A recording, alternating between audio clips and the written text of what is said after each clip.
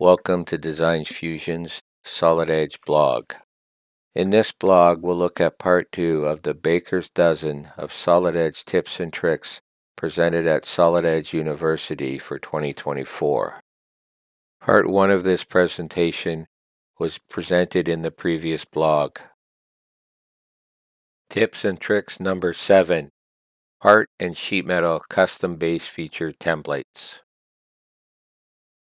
Custom base feature templates are ideal for when you always start with a similar feature, a specific material, or set gauges.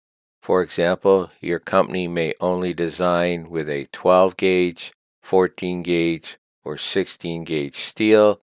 You could set up a template for each gauge, which would save you the time of having to define it in each template.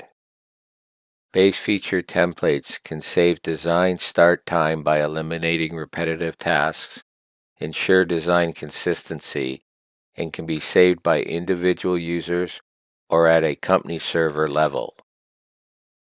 To save a base feature as a template, you open your default template and create your base feature.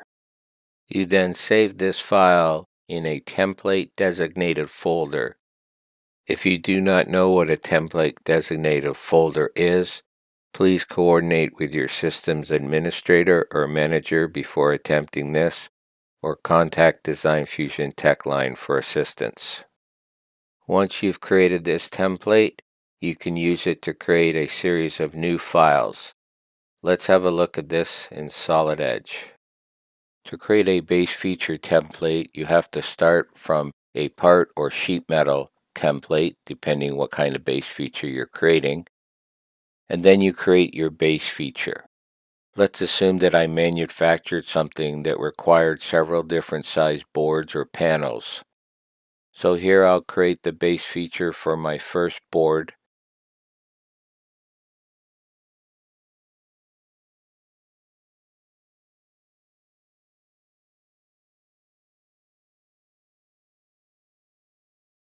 And for clarity's sake, I can reposition my dimensions.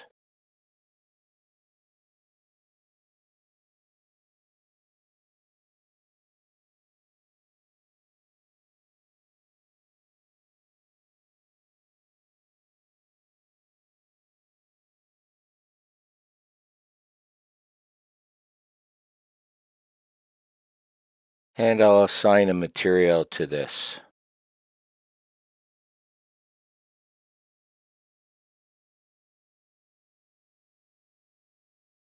For this to behave like a template, I must save it in my template folder. I'll use the Save As command, and I'll browse to my template folder. Please check with your systems administrator before attempting this, because your template folder may not be in this location. Here I'm going to go to Program Files, Siemens, Solid Edge 2024, the template folder, and I've created a folder in here called My Custom Templates. In this folder, I'm going to give this a somewhat intelligent name. For example, I'll call this Standard Shelf Template. And then I'll save this. Now, before I save this, I may want to add something else. Let's call this Standard Oak Shelf Template and click Save. Remember, this is important that you save it in a designated template folder. If you don't know what that is, contact your system administrator or contact our technical support line. Now that we've saved this, let's close this. And to access this, we go to our New tab, select the New command. I can browse to My Custom Templates, and I can select my Solid Oak Shelf template and click OK. I can then modify the dimensions for the specific size base feature that I require.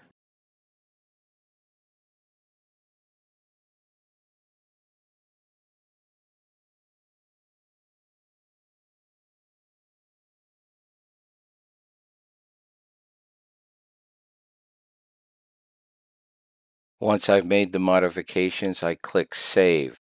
Now, because this was saved in a designated template folder, it prompts me for a location and a name. I'll just assign this to a folder and give it a name, and then save it. I can add additional features if needed, but I've created this part off of my base feature template. If I return to the custom template folder that I created, you'll notice that my original template is still there. I've also created different sheet metal base feature templates here, and I've created one for each of the 3 most common gauges that I would use. As an example, I'll open my 14 gauge sheet metal template.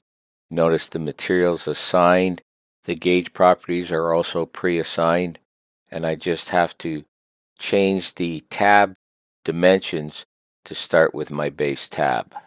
If you do a lot of similar modeling, base feature templates can save you a lot of time. Tips and tricks number 8. Assembly patterning with user-defined patterns. It's somewhat surprising to me that a number of users are unaware of the fact that the holes they place using the hole wizard command form a user-defined pattern. For example, I place these 6 holes on the plate shown here on the slide while in the hole command, and this has created a user-defined pattern. This user-defined pattern can now be used to place fasteners and components at the assembly level. This slide reviews the steps for the patterning command at the assembly level that you should have learned in fundamental training. You first select the part or parts that you wish to pattern. Then you select the part containing the pattern feature. Then you select the pattern feature. Then you identify the reference feature or starting point of the pattern. And then you click Finish and the pattern of parts is created. Let's have a look at this in Solid Edge. Here we have this partially assembled component, and you'll notice that each plate has a hole pattern in it. So let's edit into the plate and have a look at this hole pattern. You'll notice that all we have here is a tab feature and a hole feature.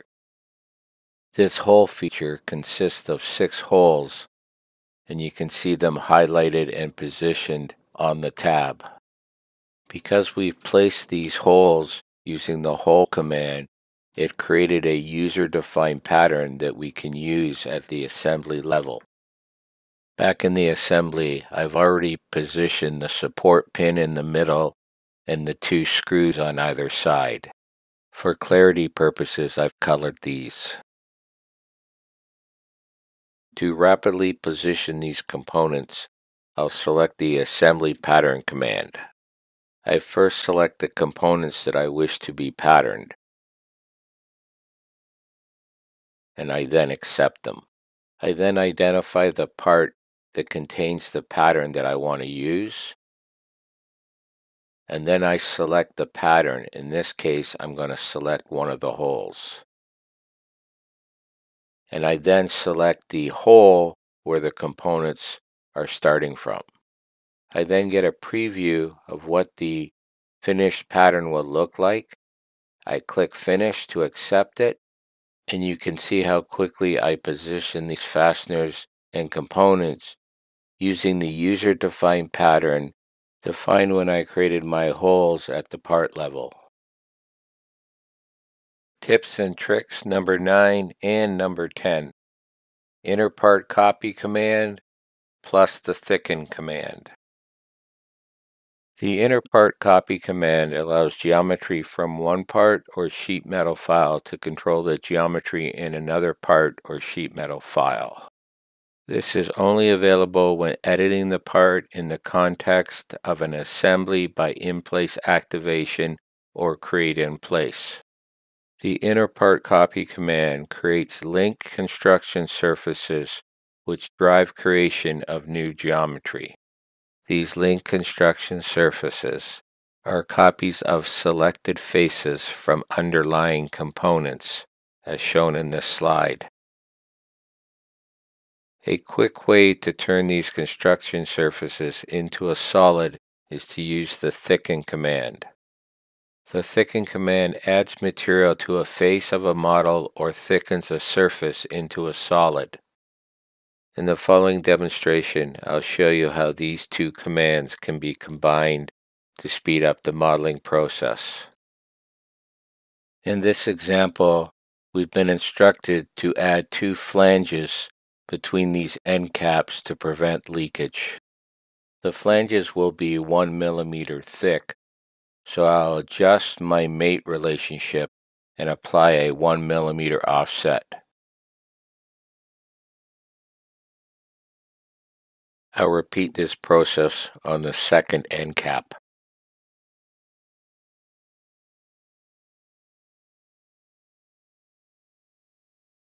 You can see the slight gap between the end caps and the main body. I want the flange to be part of the end cap subassembly, so I'll edit into the end cap subassembly. For clarity, I'll hide the underlying components, leaving just the end cap subassembly components. To create the flange, I'll use the Create in Place command. This command is taught in the fundamental course, so you should be familiar with it. I'll use the default settings, and I'll use the isometric part template, and then I'm going to give this a name, and we'll call it flange. Once I hit save, this will open a new part file under the name of flange inside the assembly. I want the flange to match one of the faces in my end cap subassembly. To do this, I'll turn on the underlying components and I'll select the Inner Part Copy command from my Home tab. I select the part that I want to copy the face from, and then I select the face that I want to copy and accept it. A surface is created from that face, and I can hide the underlying components again, leaving just the inner part copy surface in my part file.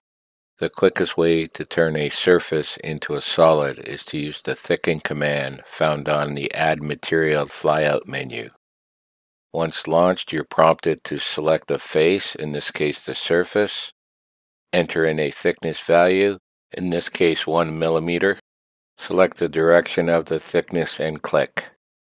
The surface has now become a solid, and I'll use my part painter to apply the black color to my flange. Once I've painted my part, I'll close and return to the subassembly. And you'll notice that the flange is a perfect fit for this part. I'll then close and return back to the top level assembly, and you can see that my two flanges have been placed perfectly. As you have seen, the inner part copy and thickness command work very well together. Tips and tricks number 11, Annotation Symbols. The symbol and values dialog can be displayed from many of the dialogues in the draft environment as listed here on this slide. This dialog contains many symbols that users require for their draft documentation. These symbols are grouped in different categories in this dialog. So let's have a look at one example of how this can be useful in Solid Edge.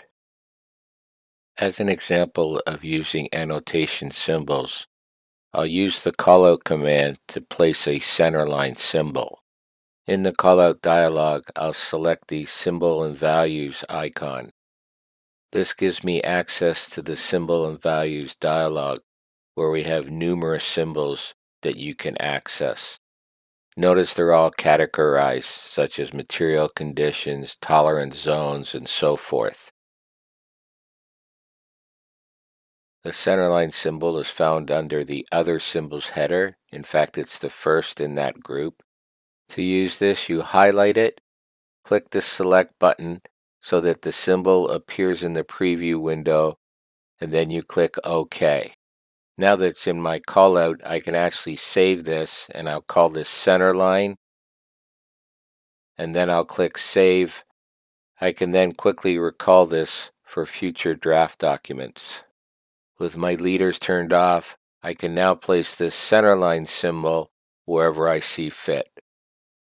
This is just one example where the annotation symbols can be quite helpful.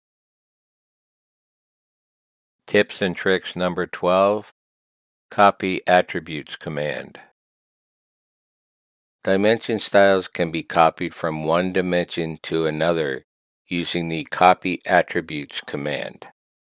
Users can also copy a prefix and a type using this command.